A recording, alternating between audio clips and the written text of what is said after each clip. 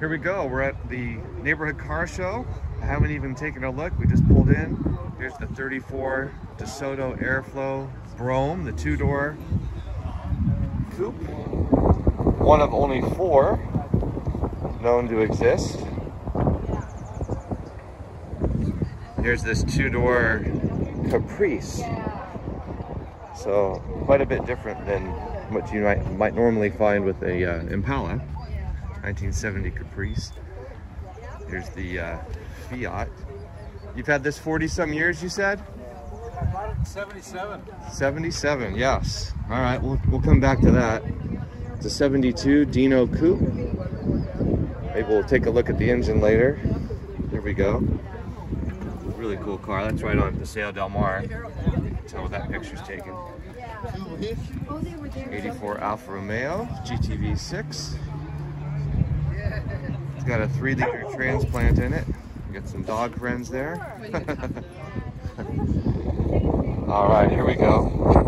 71 Z28. This one gets driven and tracked and rallied. It's LT1. It's a screaming car. I've heard it and many times, but maybe we'll hear it later on. Here's Todd and his Ferrari. So 2013? 2013? What year? This one, 2005. Or 2005. Okay, I'm not sure how I came up with 2013. 2005. Yes. 430. Mercedes. AMG. Wow, pretty cool. There we go.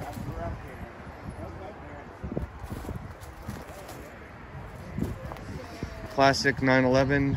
This will be what, maybe an 80 or so? Let me guess. 88. Okay. Can't go wrong with that. Went from the SC to the Carrera, so it's a Carrera. This car here has been in the family since new. It's a 59 Lincoln Continental convertible. I think it was the longest car built from that era. I think it's something like 18 feet long. We used to have one. It was a 58, but this window is power window here. Of course, power top. Pretty cool. Huge car. Big V8. It's like a 460 or something. I forget what size. Here we go. GT3 911. Oh yeah, beautiful color. 2018.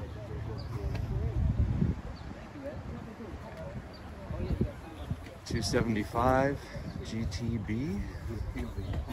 This has got to be like what, 67? Yep, 67. Yeah.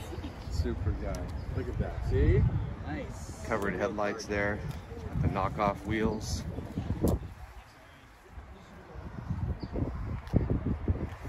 Ed's GTB4. Oh, it's the quad cam then. 67. We'll have to come back to this. Here we go. Classic 308.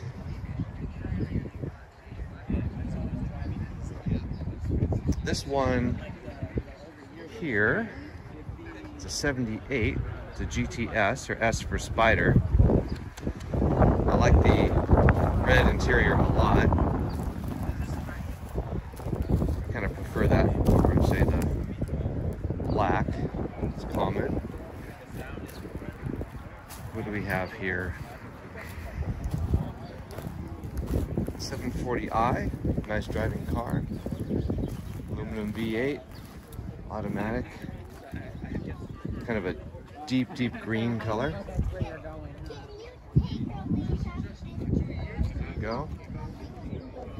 Kind of that traditional looking BMW wheel. Kind of the basket weave. Here's an 89 Mustang GT. I think I've seen this car before. GT convertible, original interior. It's a stick too, it's a 5-speed.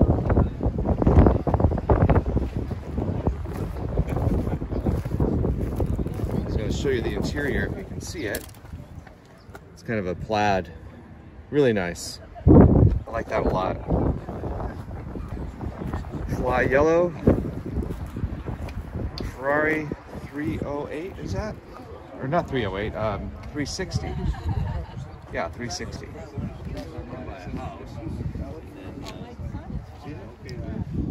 Very nice. Hard to go wrong with that. Giving away an engine hoist, it looks like. That's a cool shot. Don't touch that. It's hot. Nice. Mustang, fastback. Good color. It's like a deep burgundy.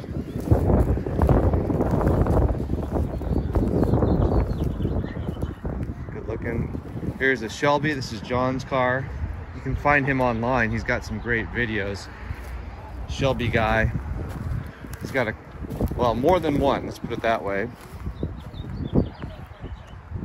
GT350. Maybe we'll find him later and get him to talk about this. Carroll Shelby signature there.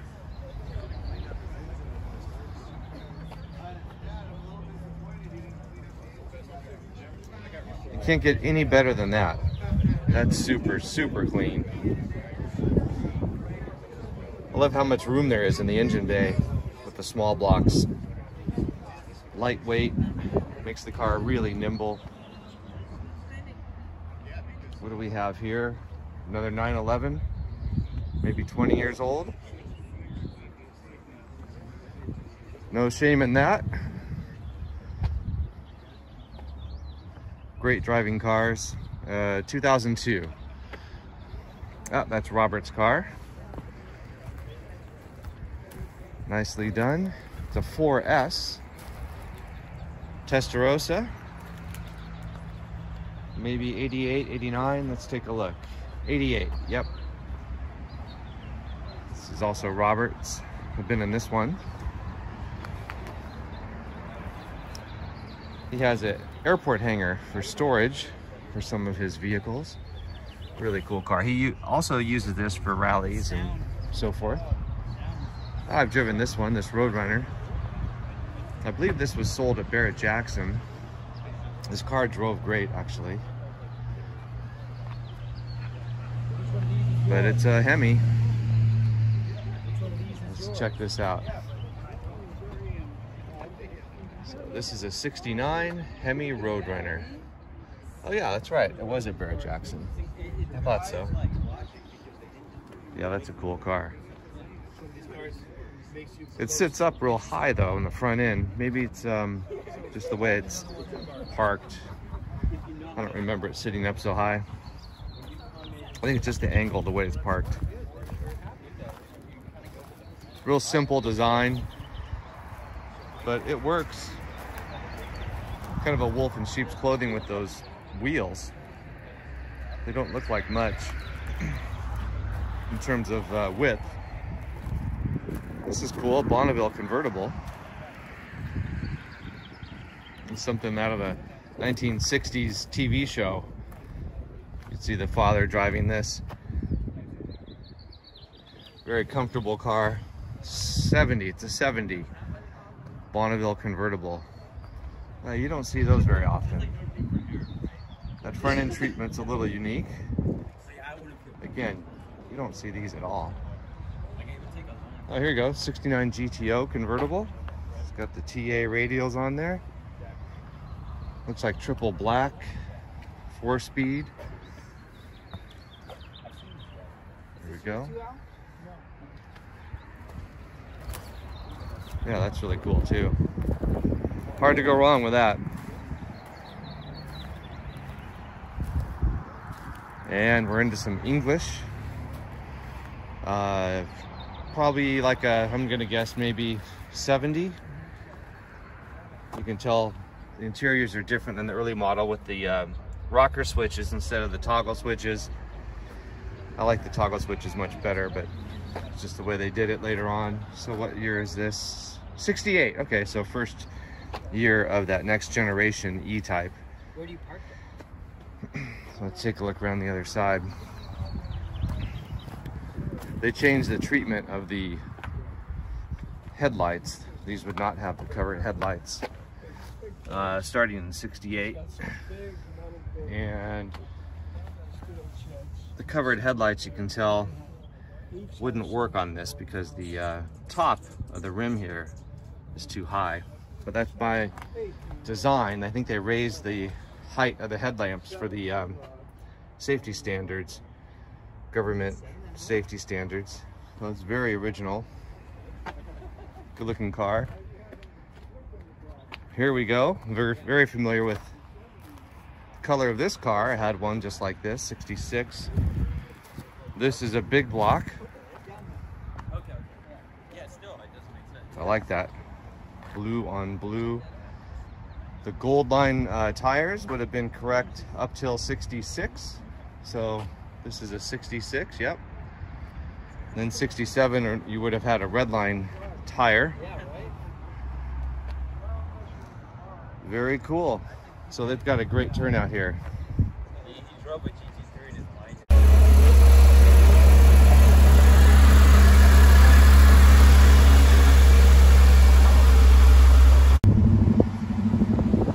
So here goes the Dino. I'm gonna start her up. So it's a 2.6 liter? 2.4. 2.4, okay. 246.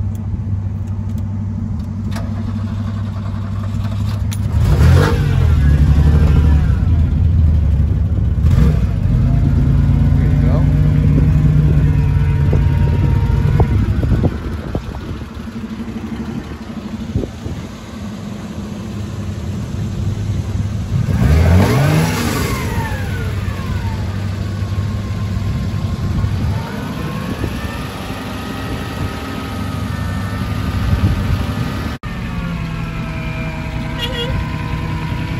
All right, there he goes.